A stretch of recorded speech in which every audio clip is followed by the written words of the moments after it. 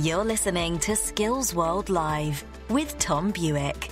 News, views and interviews in association with FE News. Hello, I'm Tom Buick. Welcome to another informative episode of Skills World Live. And in a week when the government finally published the list of qualifications eligible for the Lifetime Skills Guarantee, only 2 months late, of course, we found out more about the small print this week. Yes, for those millions of adults without a first level 3 qualification, the government is making available, out of only 379 courses approved, up to 10 different types of Physics A-level. Meanwhile, if you've been made redundant in hospitality, retail or aviation due to the pandemic, you can forget about using your so-called free entitlement to retrain in recreation, fitness, creative industries or animal care. Those courses have not made the final grade or passed the Prime Minister's We Know Best skills advisors in the number 10 policy unit.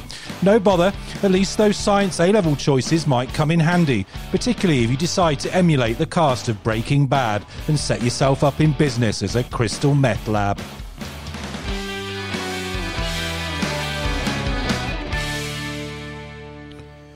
Yeah, talking of advances in drugs, at least we had more positive news this week, as the first human beings lined up in Britain to receive the clinically approved coronavirus vaccine jabs.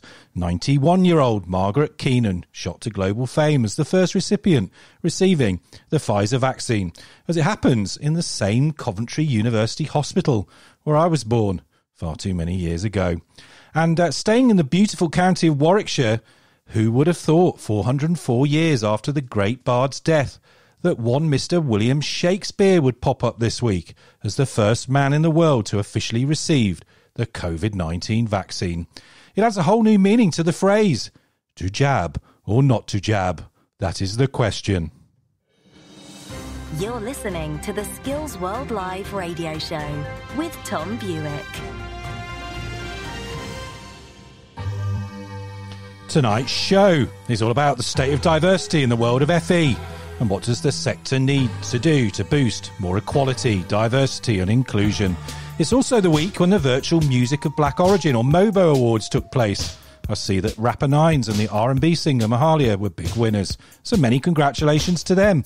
I'm dedicating all of tonight's tracks to the black artists that have influenced my musical tastes and record collections over the years, starting with this classic from Michael Jackson and Beat It.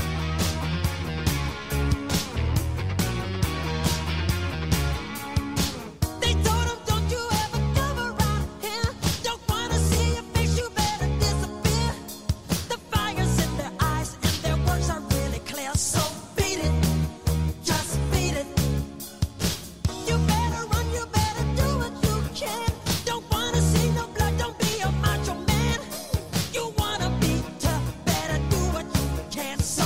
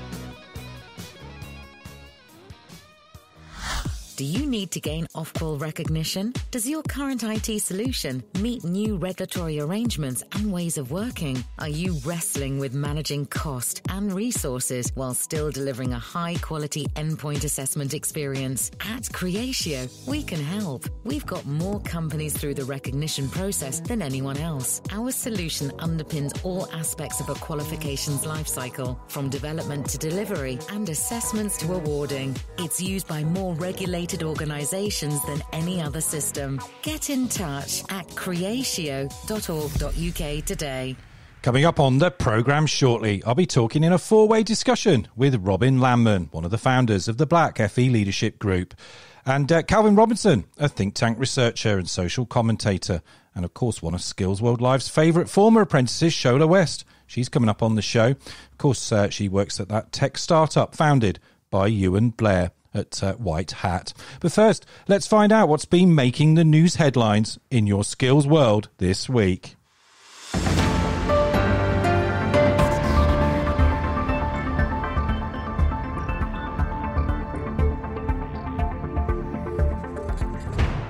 The Department for Education in England has revealed the Level 3 courses it will be approving for adult funding support when the Lifetime Skills Guarantee programme rolls out from next April. First Level 3 courses have been available for free to students under the age of 23 since 2013. The government says the approved qualifications reflect what is valued by employers and will help individuals retrain for new careers. But some sector leaders have been critical of the less than 400 courses approved, pointing out that many important sectors of the economy have been missed off. The boss of the Association of Employment and Learning Providers, Jane Hickey, said she was disappointed that the hospitality and retail sectors had been left out. A government spokesperson told FE News that awarding organisations and mayoral combined authorities will be able to add to the approved list where they can provide evidence the courses will be valued by industry. In other news, the Association of Colleges published a report this week claiming that competition in the sector was having a negative effect on learner choice and course quality. The report calls for the establishment of a single post-16 commissioning and regulatory process, including a legal requirement on FE providers to collaborate in the local economy. The AOC boss, David Hughes, denied the plans meant less autonomy for college principals, arguing that a place-based managed market was what was actually being proposed. And finally, the Hampshire-based Andover College has found a solution for the annual pantomime this year.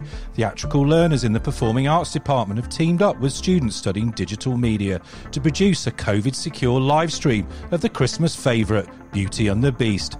The panto is being made available on YouTube so that the whole student and local community can tune in.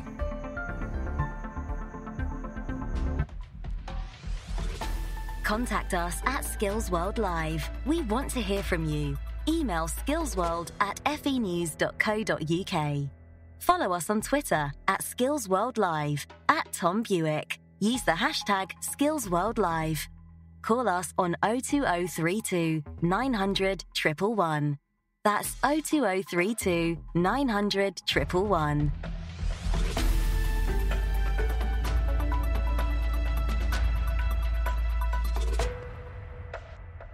Welcome back to Skills World Live. In this episode, we'll be looking at the issue of diversity in Britain's further education sector and what can and should be done to improve black and minority ethnic representation across the education world.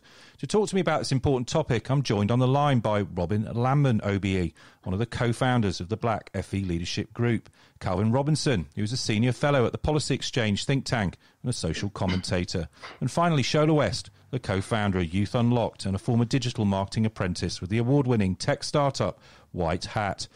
Robin Lamman, let's come to you first. As a boy, you were forced to flee apartheid South Africa and you came to Altham in London. As it happens, the same borough where we saw that shocking racist attack and murder of Stephen Lawrence in 1993. You had a successful career at Hackney Community College and you set up, of course, the Network for Black Professionals. Despite some progress of black leadership positions in FE in the last decade after the Macpherson report, you recently said in an open letter to the sector, written by you and colleagues in the newly formed Black FE Leadership Group, that FE had not only gone gone backwards in recent years, but, and I quote, that too many BAME students and staff have for too long encountered a hostile environment and a system that places a knee on our neck. A reference, I think, there to the events over the summer and the death of George Floyd. Tell us more about what was meant by that phrase, a system that places a knee on our neck. Well, Tom, there are some facts that make us believe that. One is that the percentage of black and minority ethnic students in FE has been going up steadily. It's always double the ratio in the population, and so it's around about 30% now. And yet, if you look at the outcomes for those students, they are not improving at all. Certainly for some minority ethnic groups, they're declining. And in terms of basic things like staffing representation, that's gone down as well. So there is an issue about how FE has responded to its self-proclaimed moniker of being a social justice sector. The fact that it's not even noticed this decline until very recently and hasn't done anything positive to address it. And yet at the same time, every organisation has a very squeaky clean EDI structure in which they claim to be committed to equality at all levels. Yeah, as you say, certainly the data supports this. There has been a decline in the number of black principals in FE colleges in recent years. The Education Training Foundation has found that actually less than 3% of senior staff are from a black and minority ethnic background. So I guess, in the sense the knee on the neck bit is really a sort of metaphor for downward pressure on diversity. Calvin Robinson, let's turn for your thoughts on this subject. I mean, after the events of the summer, you said that Black Lives Matter and critical race theory had no place in education. Why shouldn't students and staff in FE not have to confront difficult questions and challenges about the state of race relations and indeed institutional racism in Britain today? Oh, so much to pick apart from that question. I'm not saying that this conversation shouldn't be had. I'm saying that we shouldn't be teaching things like critical race theory, the idea that white people are privileged and black people are oppressed as uncontestable facts. That's what I'm talking about there. I think there is a conversation to be had about whether FE and education in general is about imparting knowledge or if it's about social justice. I'm not saying it's a zero-sum game. It could be about both, but we have to be clear about what we're trying to do here and what our aims are in education. Are we trying to create a generation of young people with a lot of knowledge, or are we trying to fix societal issues? And I don't think schools and colleges can be expected to fix all of the issues that we have in society. Sure, but do you recognise, though, something that Robin identified there about the fact that, there's a disjunct, isn't there, between a sector like further education, which generally speaking does practice the values, or certainly speaks the values of social justice, of equality, not just before the law, but equality between people. But then actually when you go beneath the surface and you look at the representation, the actual, you hold a mirror to the sector, to education, particularly to FE, you don't see modern Britain reflected, do you? Is representation a sign of equality? I don't think it is. I think I talk about equality of opportunity as I quite rapidly became a school leader as a black and minority ethnic person myself. I didn't experience any hurdles or any barriers to get where I wanted to get. And when we talk about representation, we make the assumption that it's difficult or there are extra barriers in place for people of colour to get into influential positions. We also have to consider that this is a choice, and not every black teacher wants to become a head teacher. Not every black person in industry wants to become a governor or a trustee of a college or school. So I don't think representation is what we need to look at. We don't need to look at the outcomes. We need to look at the opportunities and make sure everyone has an equal chance to do whatever they want to do. Okay, let's bring Shola on that, because there was a lot in that as well, and I'm sure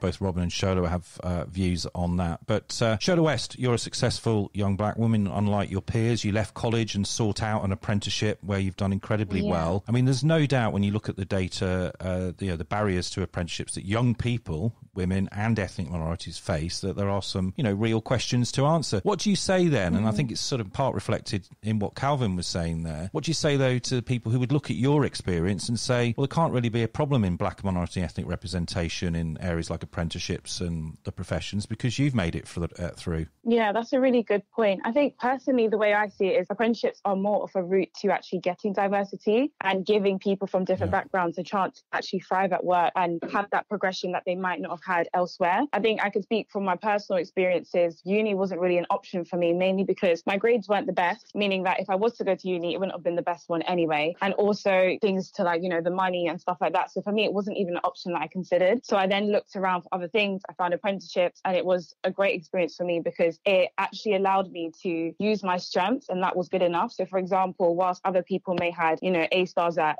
A-levels, I actually didn't do A-levels, but I was working in retail. And I was only working at Five Guys, but actually when I went to apply for apprenticeship, that was seen as great because it showed that I had intent, it showed that I had drive, ambition, I could wake up in the morning.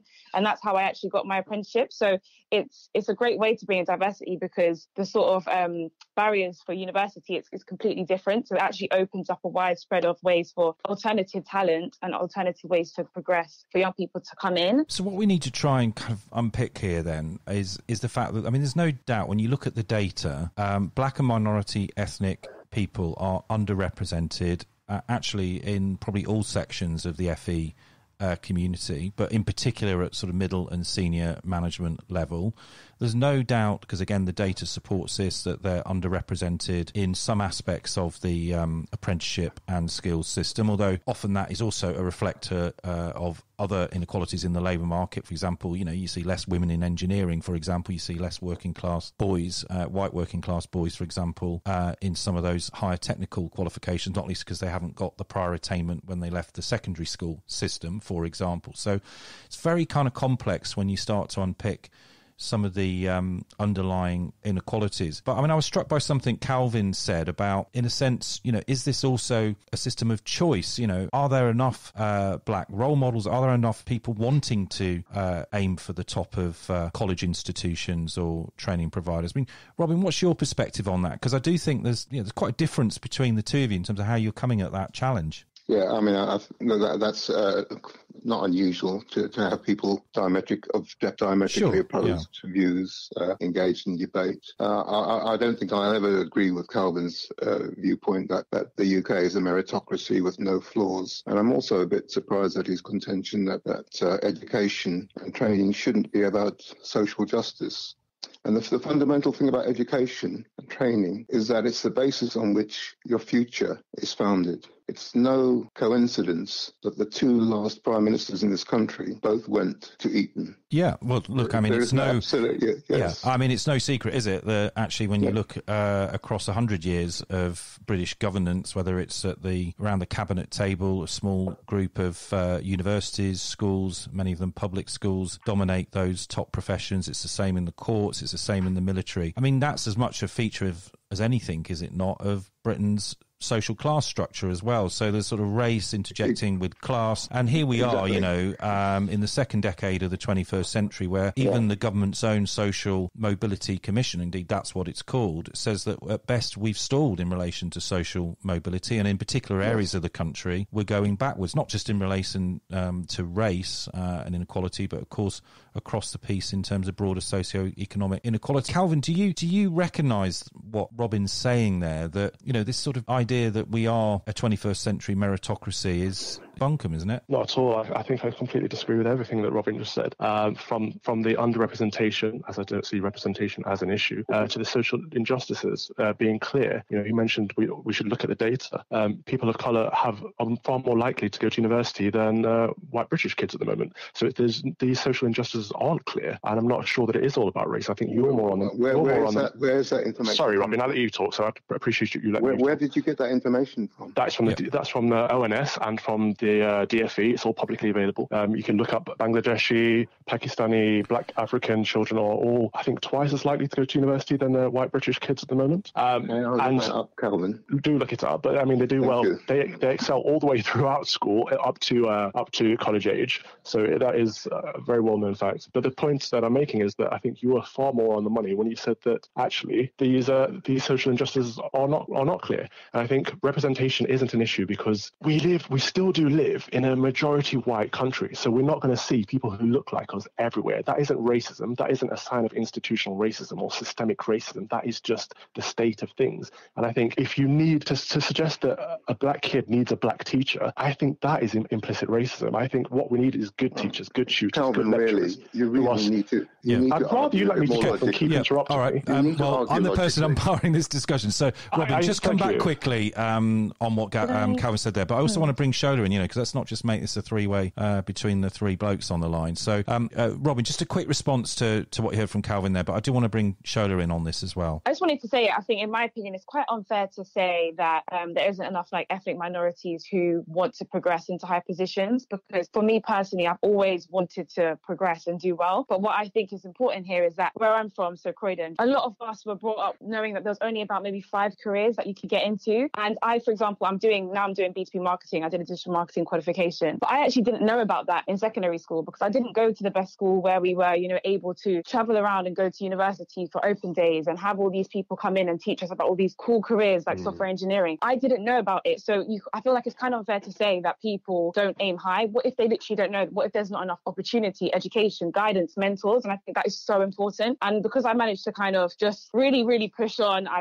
removed myself from the situation. I went to a college in central London instead. That's only when I actually opened my eyes and found out about all these additional careers. But back in school, I had no idea. So I think it isn't just the onus on the young people to say, oh, well, they don't want to get high positions anyway. I think it's also ensuring that education and outreach is so important. And that's something that White Hat really does well. We have our apprentices go into schools from all sorts of areas and all sorts of postcodes and teach them about the sort of qualifications that you will be able to do, and teaching them from a young age that if you get this sort of qualification, if you go and get that retail experience, you can get that. But what the problem with the system I find is by 16, you kind of need to know what you want to do, or you might be pushed back. So for example, if you've not done the right GCSE qualifications, you've not done the right A-levels, and then you want to turn around and say, I want to do software engineering, it's like, oh, you don't really have the right stuff. Whereas if the education is from the very beginning and people are actually having opportunity to know about these careers before the age of 16, then it actually allows you to get in. Yeah, so I think you shouldn't say that it's on the young people. Shola, what you're talking about there, of course, as well, particularly around qualifications and exams is, and again, the academic empirical literature shows this, there is a thing called unconscious bias that goes on in the education sector. By the way, that's just not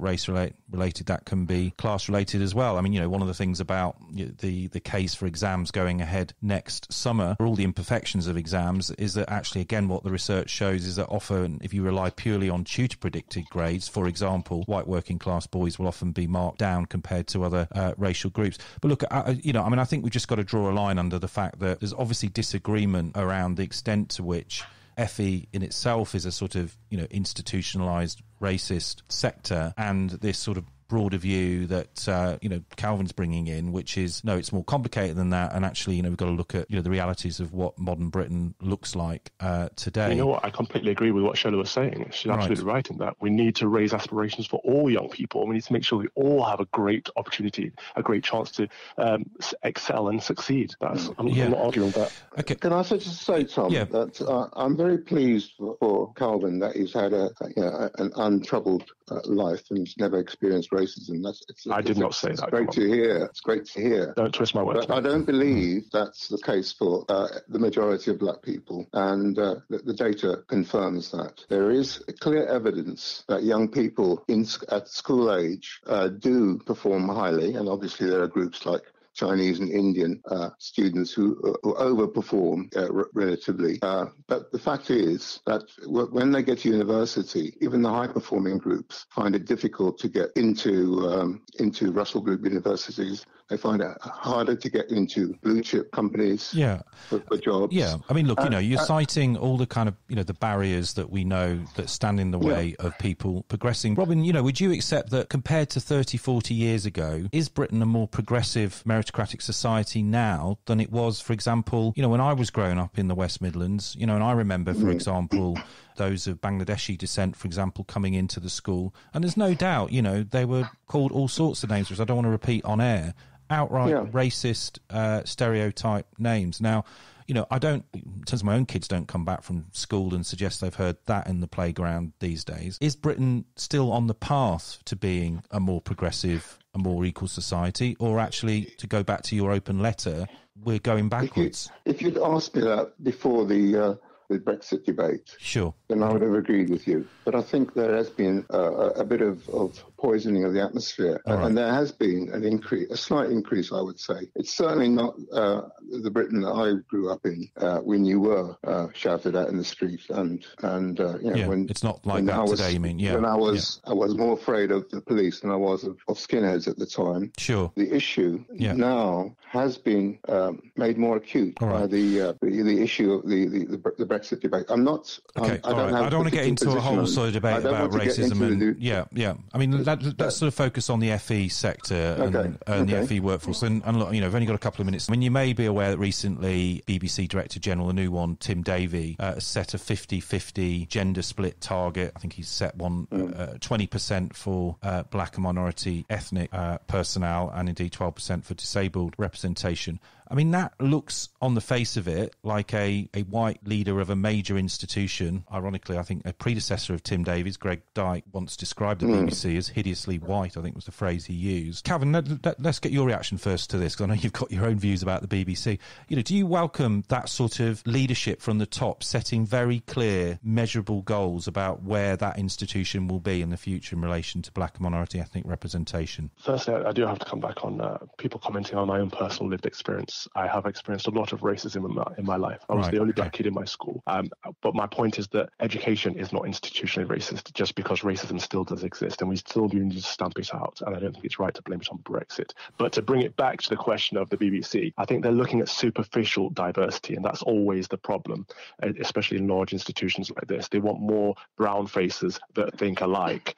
There's a massive groupthink going on at the BBC. Right. There's very little centre-right opinion, and I think we need to open that up. And targets are not helpful because they undermine merits. I would never want to get a job because of the colour of my skin. I would want to get a job because I'm good at what I do. And I think targets and quotas undermine that value and bring in resentment from other people and embarrassment to the people that get the roles. Shola, what's your response to that in terms of the BBC, but also Calvin's view that you wouldn't want to feel that you were just getting a job as a black person because there was a target in the organisation that said you had to have one? Yeah, I actually agree with that statement. It can undermine the merit and can cause embarrassment, especially if people in the organisation feel confident enough to tell you, you're kind of the diversity hire, or you only got this role because of this, whatever. And that obviously can really make you feel embarrassed. But also I feel like it is good to have targets, like it is with anything, because how else do you measure success? And how else do you see that people are putting in these processes in place? So I think it's kind of a mixture of both. I'm not too sure on that. But I think one thing I want to mention is that diversity doesn't work without the inclusion. And I feel like a lot of the time people focus on diversity because how the makeup of the organisation looks, and it's kind of like a tick box exercise. But again, if you're not making sure that those people then feel included within the workforce, then that's going to lead to bad retention, because what will happen is people will come, they'll realise that they're the only kind of token black person or the token Asian person. They're not being treated right or fairly. Even small things. I have an example of a friend I was speaking to the other day who said to me that for their Christmas celebration virtually, they've sent out hampers to everyone, and the only option was red wine and cheese and Prosecco and chocolate. And having things like that where, even from a inclusion point of view for religion, not everybody drinks. Yeah, so if you're doing things that don't include everyone, it's really not going to help. So you have to have the diversity within inclusion. So I just hope they're doing that as well. Yeah, that's a really strong point in terms of inclusion and diversity. And indeed, people even talk these days about cognitive diversity, which I think is also a reference back to what Calvin was saying there about the dangers of groupthink in many of our institutions. Robin, last word to you then. If the Association of Colleges working with the Black FE Leadership Group were to come out as part of a inclusion and diversity strategy to say, right, by 2030, we're going to have 20% of principals who are black and minority ethnic, presumably you'd welcome that. Obviously, targets are a good thing if they're handled properly. One of the things is that there's a big difference between a target and a quota, and nobody is interested in people being appointed because of the colour of their skin. I don't think our organisation or any creditable organisation would ever argue that. There are still requirements for the job which have to be met. But the history of targets is a fairly checkered one, isn't it? There have been organisations like the Met, like the BBC or FE and so on that have set targets and constantly failed to achieve them. It's much more complex than setting an arbitrary target and saying we're going to do this. It's more about recognising the need to reflect modern Britain. And that doesn't mean people get the job because of their skin colour. It means that people with the qualifications and the aptitude and the drive are considered on their merits. It's as simple as that. You're listening to the Skills World Live radio show with Tom Buick.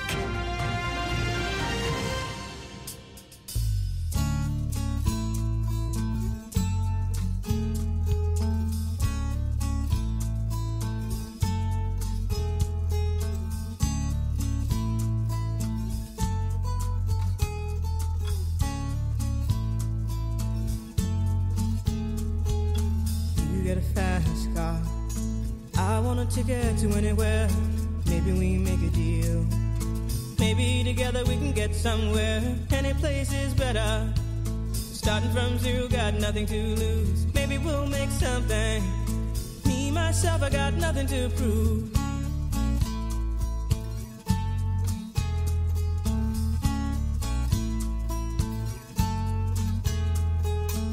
You got a fast car, I got a plan to get us out of here. Been working at the convenience store. Managed to save just a little bit of money. Won't have to drive too far. Just cross the border and into the city. You and I can both get jobs and finally see what it means to be living.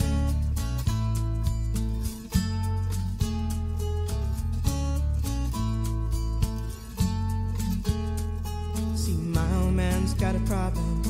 Yeah, but the bottle, that's the way it is. He says his body's too old for working. His body's too young to look like his. My mama went off and left him. She wanted more from life than he could give. I said, somebody's got to take care of him. So I quit school and that's what I did.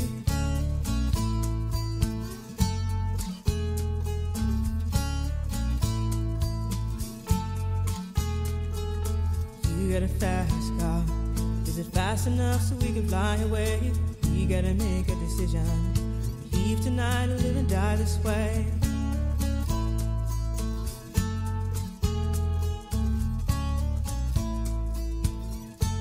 So I remember when we were driving in your car. Speed so fast I felt like I was drunk.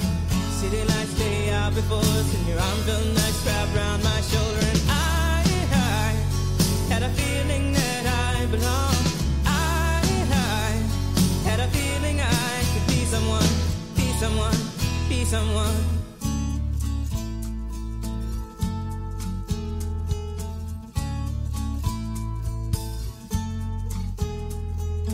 You got a fast car. We go cruise and entertain ourselves. Still ain't got a job. Now work in the market as a checkout girl. I know things will get better. You'll find work and I'll get promoted. And we'll move out of the shelter. Buy a bigger house and live in the suburbs.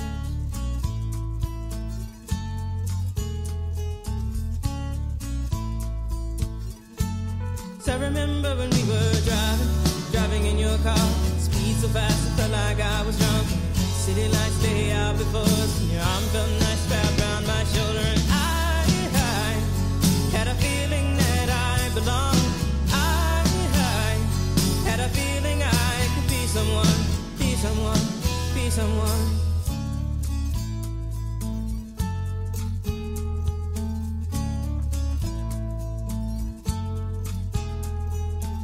You got a fast car. I got a job that pays all our bills. Instead of drinking late at the bar, see more your friends than you do your kids. I'd always hope for better. Thought maybe together you and me find it. I got no plans, I ain't going nowhere. Take your fast car and keep on driving.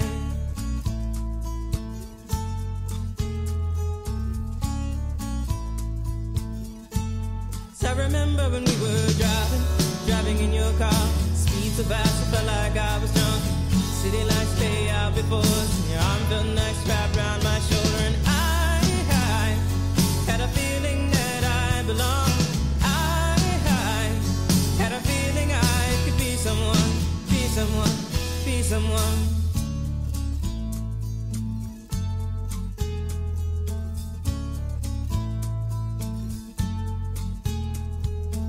You got a fast car. Is it fast enough so you can fly away? You gotta make a decision. Leave live tonight or live and die this way.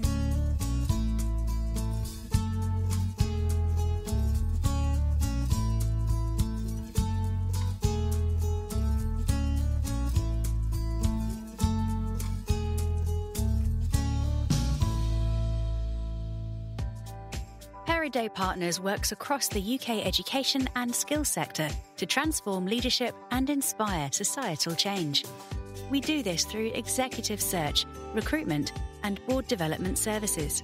If your organisation requires support to appoint great leaders through a thorough and national search campaign, or perhaps your board has a skills gap which needs filling, contact Peridot for an informal discussion about how we can help you. We love what we do, and we do it with passion. So search online for Peridot Partners or email education@peridotpartners.co.uk. For the ad break there, you heard Tracy Chapman and that wonderful acoustic chart topper, Fast Car, from 1988. And the previous segment, just want to thank, of course, Robin Lamman, Shola West, and Calvin Robinson. What was a very interesting, engaging debate. Now, in our second discussion of the evening on the state of diversity in further education, I caught up earlier with three gentlemen who have got quite a lot of experience in this area. Frank Douglas is the CEO at the recruitment specialist firm Cyrus Executive and also a trustee of the City and Guilds Group.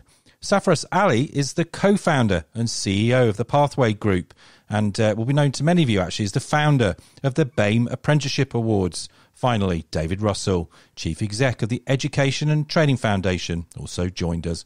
But I started my discussion looking back, rather philosophically, at Martin Luther King's iconic I Have a Dream speech, given on the steps of the Lincoln Memorial in August 1963, when King led the March on Washington for jobs and freedom. I asked Frank Douglas, who was born in America, why, over half a century later, we are still having a debate about civil rights for black and minority ethnic people on both sides of the pond. You can listen in now to what both Frank and the rest of my guests in that segment told me. Thanks, Tom, and thanks for asking me an impossible question to kick off the... It's very macro, isn't it? to answer. I'm sure there's scholars who could fill books on the answer to that question. My personal viewpoint is that I think we've been looking at a lot of false positives in the U.S. in particular. I think the election of Obama, the sense that we were in a post-racial era, I think that created false expectations. Incomes are still rising slower for Black Americans than white Americans. There's structural racism that took place in America that hasn't really been able to close the gap. So in the housing market, a lot of the gap between white wealth in the U.S. and black wealth in the U.S., if you wish, is related to the worth of their homes. And in the UK, and there is still a bias in society. A white youth getting a 2-2 in a university will still end up, on average, with a better paying job than a black youth getting a 2-1 in a Russell Group university. Really haven't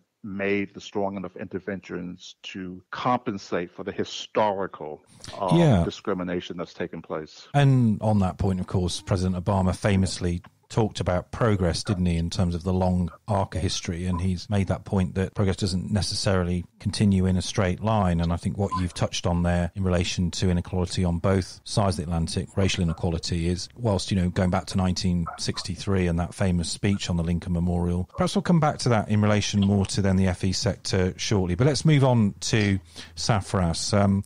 Let's come to you next. I mean, you're a senior leader, aren't you, within the learning and skills sector, not least as a chief executive of Pathways, of training provider. I mean, you'll be aware, Safras, that the data on minority ethnic leaders in FE shows, frankly, we've gone backwards in recent years in terms of senior appointments on boards, college principal level. I mean, even significant bodies, regulators, statutory bodies, dare I say, awarding organisations as well. What do you put that down to? Why, having perhaps had a period of some progress after the Macpherson report in 2002, there was the Foster review in 2005, there was an initiative then actually around trying to improve diversity and inclusion. What's happened in particular in the last few years, do you think? Yeah, thank you, Tom. I think race in the workplace generally has been an issue for decades, and in terms of specifically with us in terms of our sector, it's more the important, particularly with regard to the impact that we have in terms of education, training. We're obviously big influencers on young people, and when you look at the demographics in certain areas, there's a majority of BAME young people. So I think it's more and more important the fact that we have the right representation at the right level. What I'm seeing is in terms of schools, particularly, there seems to be in particularly, obviously, I'm from Birmingham area, but in schools there seems to be a good level of representation, and you can see it. But it's at the senior level where probably I would say the issues are in terms of would you be able to identify say BAME leaders in the FE sector or BAME leaders in the awarding body or independent training providers, and there's not many names that you would be able to. No, I mean, you could probably count those names, couldn't you, on two hands if you're lucky. Yeah, at the moment. So that's where the underrepresentation is. David, you set up and run a foundation that receives money, obviously, from the government to raise quality standards and leadership across the FE sector. You wrote a blog on diversity on the ETF website. I think actually one of the figures you yourself highlighted was that there was 2.5% estimated were from a black or African Caribbean descent, these in terms of senior managers within the FE sector. What do you put that low level of representation down to then? Well, I think it's a complex set of issues. And I think Frank and Safras have touched on some of the big answers already. To pick up Frank's theme, things take a long time. When there's historical injustice, when there's structural bias, that is very powerful. You need not only targeted, but sustained and sustainable action to overturn that. And sadly, nothing has been particularly sustained or sustainable in the FE sector for quite some time now, because when the backdrop is austerity and extreme financial challenge, and that's just a fact.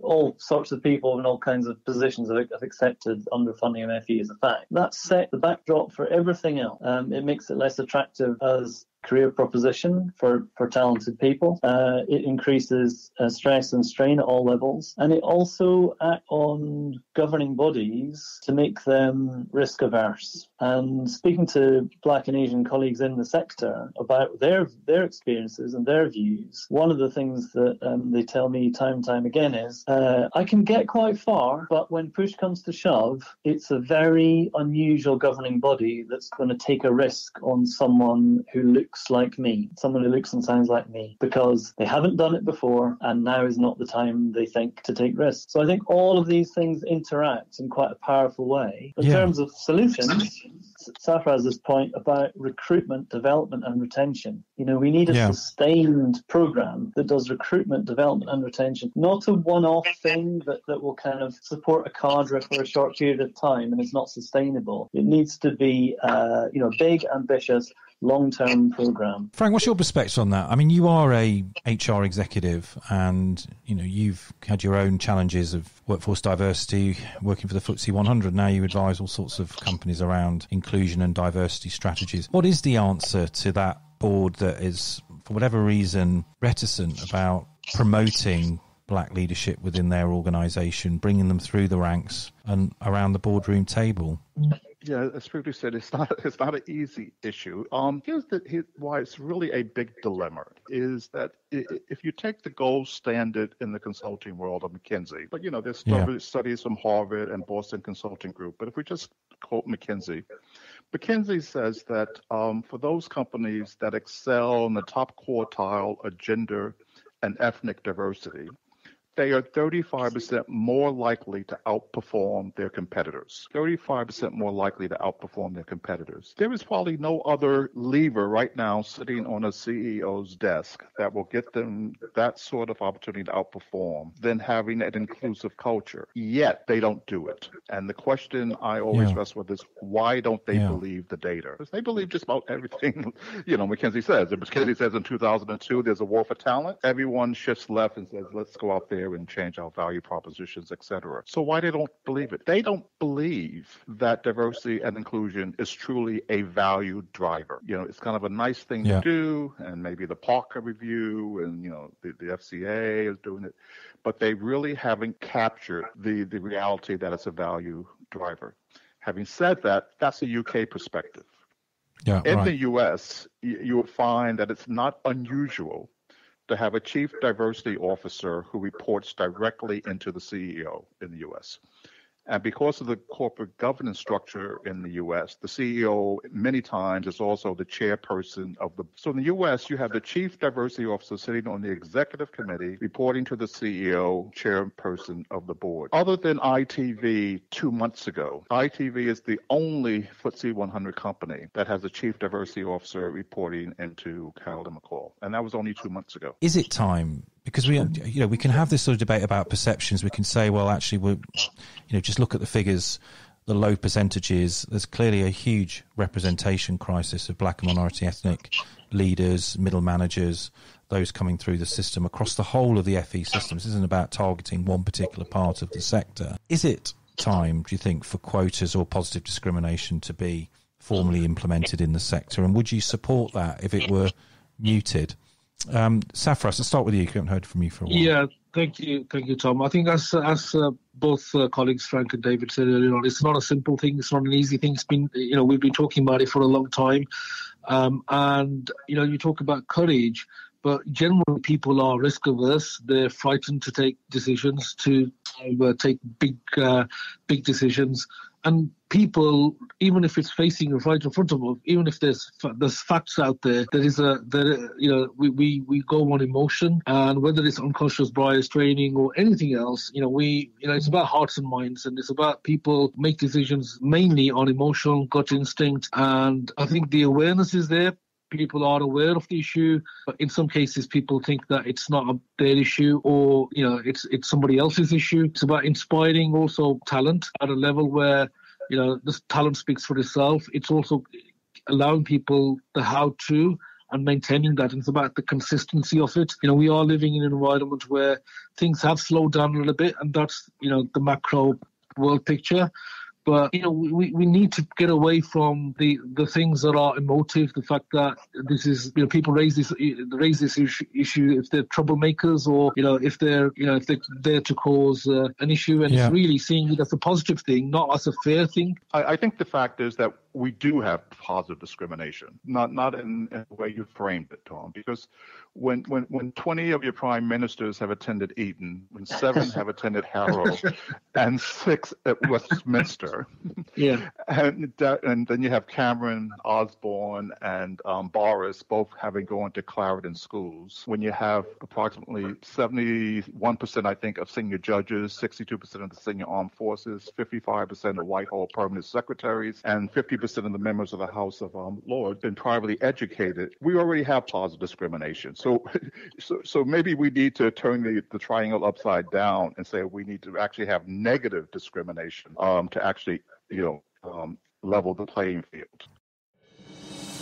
You're listening to the Skills World Live radio show with Tom Buick.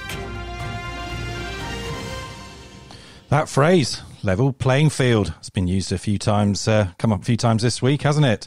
Now, moving on to our final segment of the show, as we look at the issue of diversity in FE and how we might seek to solve some of the challenges laid out by our earlier guest.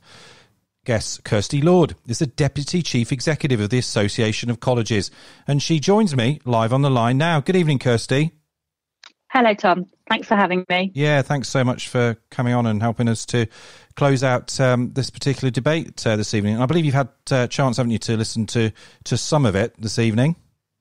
Yeah, and I think it's been a really interesting discussion, and I think there have been some really good challenges put forward as well. Absolutely. On that point, though, that Robin Landman raised about black and minority ethnic students, with some exceptions, not achieving as well as their white peers in FE colleges, how do you explain that? I think we have to understand that within the context that actually there are some groups that routinely outperform white students in colleges. So African, Indian, Pakistani and Bangladeshi students routinely, annually outperform white students, and not just by, a small proportion, but by 2 and 3% in some cases in terms of overall achievement.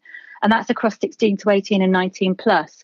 But there are some really significant gaps that have been long-standing that sit with particular groups. So, for example, Caribbean students But also, I would say across all mixed heritage students, I don't think there's a single group in terms of mixed heritage students where they're performing better than white students or as well as. And you know, although small numbers comparatively, Gypsy Traveller students and Irish students actually perform really quite badly compared to nearly all other ethnic groups. So there are some huge challenges, and I think what's difficult with the data that we get is that it's very flat linear data, and actually in order to understand the issues that sit behind this, you need to start looking at the intersectionality that there is behind this as well. Yeah, absolutely. And considering, you know, looking at sort of GCSE data, actually, when you look at the proportion of young people who are eligible for free school meals across all ethnic groups compared to those who are not eligible for free school meals, there's an enormous disparity in terms of that when we're talking about socioeconomic deprivation as well. And so the question for me is, how is that compounded in terms of ethnicity and socioeconomic deprivation, and how do we drill down into that and understand that?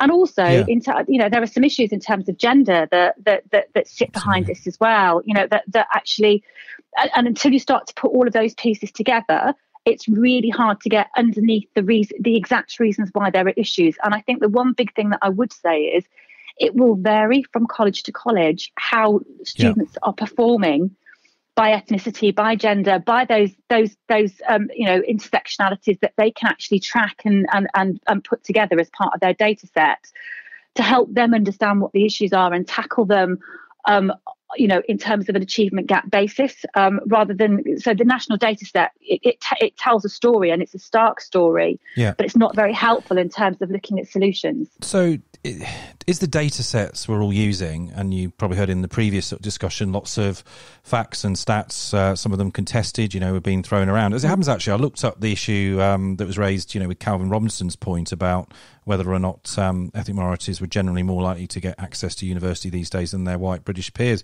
I think it was actually based on an Institute for Fiscal Studies report in 2015, which indeed did find that. Or as you say, when you get more into the complexities, whether it's gender, whether it's racial groups, whether it's non-white British, for example, Irish traveller would come into that category. Indeed, I think you alluded to this. The you know, the really shocking stats now you're seeing with white working class boys who are on free school meals compared to even their fellow white British peers who aren't on free school meals, and then of course other ethnic groups. So it is, as you say, a very, very complex, multidimensional picture. But is the data that we're all using, is it fit for purpose? It's challenging, isn't it? On a national scale, it probably gives some very crude benchmarking. I think you know, when you think about colleges' internal capacity and ability to cut data however they want and need to, there is accessibility to that. And actually there's accessibility to benchmarking within that intersectionality as well. So you can access it, but in terms of how it's articulated nationally, it's a blunt tool. And, you know, I think we could say that of any data set. And just to say, you know, I'm looking at the GCSE results by free school meals and no free school meals in 2017-18. And in terms of white students, there is the biggest gap between those who are more socially economic disadvantaged than those who aren't, compared to any other ethnicity. It's 16%. Different in terms of achievement. And that's extraordinary. On the representation point, because that's obviously come up a lot this evening, one of the things that really strikes me about the figures is that at a student population level, you see obviously quite significant, what you might call overrepresentation of black students in FE, particularly compared to, you know, the average in the population as a whole. Yet conversely, you see really significant underrepresentation of black staff at senior management levels in our FE colleges. Indeed, I think less than 3% of college senior staff are from a black and minority ethnic background compared to around 18% in the population as a whole. Why are fewer black principals today being appointed than they were a decade ago?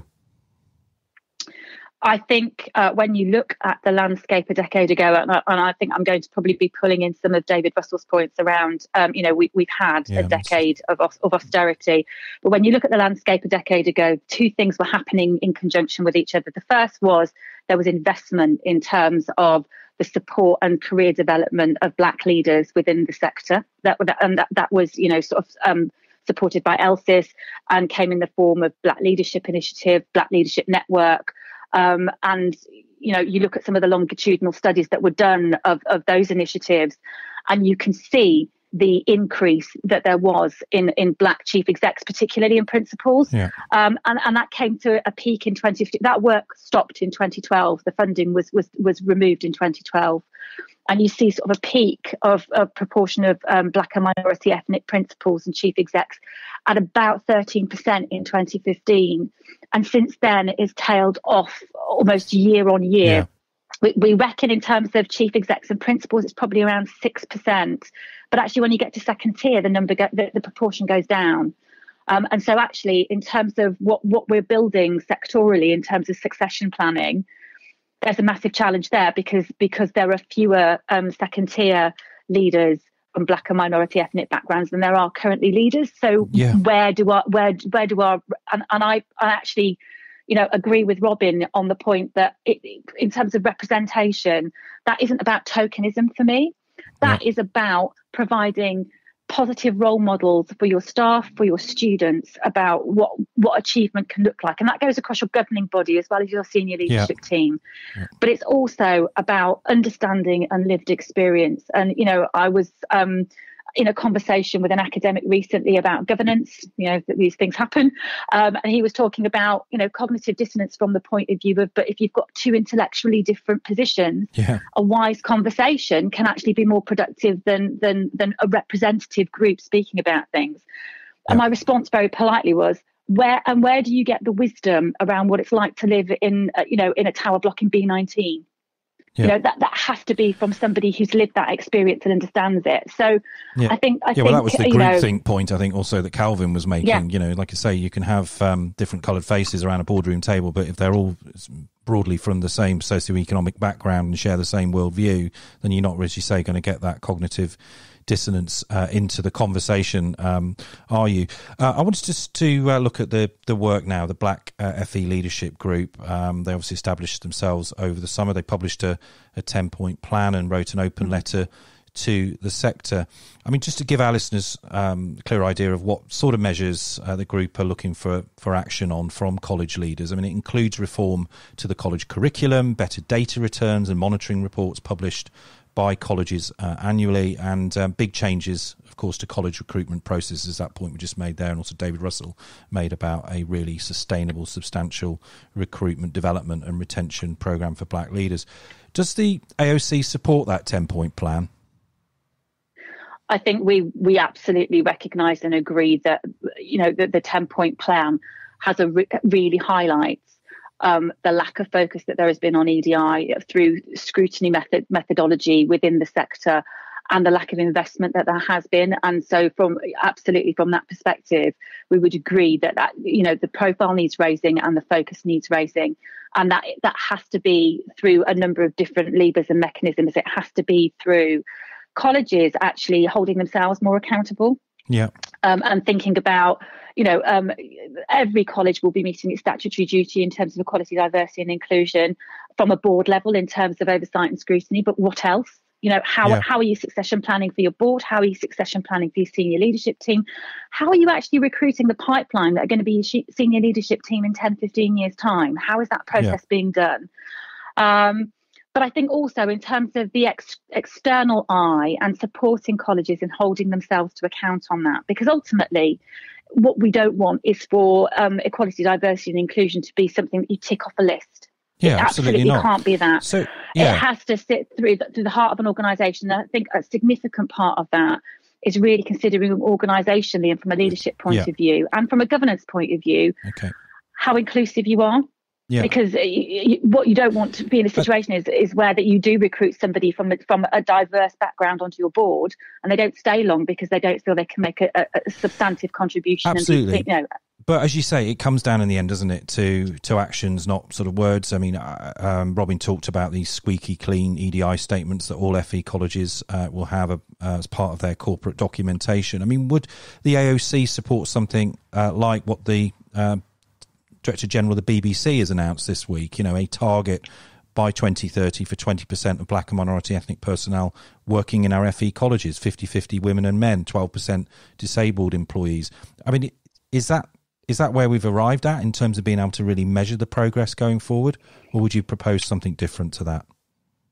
I think numbers are quite arbitrary. Yeah. I think we have an issue within the sector at the moment around FE being an attractive career proposition for anyone. And that needs some really significant thought. I think the other issue that we have got, and in terms of the 10-point plan, I completely agree. In terms of how data is collected and returned upon, there are some assumptions in what we're talking about, but we're not routinely collecting data on senior leaders. We at AOC, we do the Senior Leadership Pay Survey. And we offer the incentive of benchmarking with that. We get about a 63-64% return from the sector. Right. And so in terms of the mandatory workforce data return that the Department of Education are going to implement as of July this year, we'd really like to see, for example, governors included in that, because at the moment we haven't got an holistic data set that gives us the entire picture. I think it's really hard to set targets when you don't know what your starting point is. Indeed. There's no point setting targets, is there, if we're going to miss the point of what inclusion and diversity is about. Alas, Kirsty Lord, the Time Lord is in fact against us. We've run out of time. But Kirsty Lord, Deputy Chief Executive at the Association of Colleges, really appreciate you coming on Skills Live this evening and sharing your thoughts with us. Thank you so much. Thank you for having me. You're listening to the Skills World Live radio show with Tom Buick.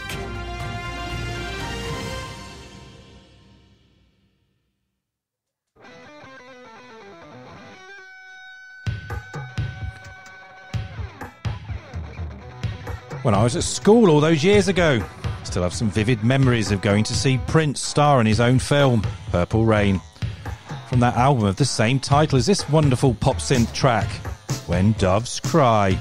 Thanks as ever to all tonight's guests and the production crew, Gavin O'Mara and Ellie Hansen. Don't forget to tune in next week, folks, for the season finale as we look ahead to the new year and continue connecting the world of FE. Goodbye.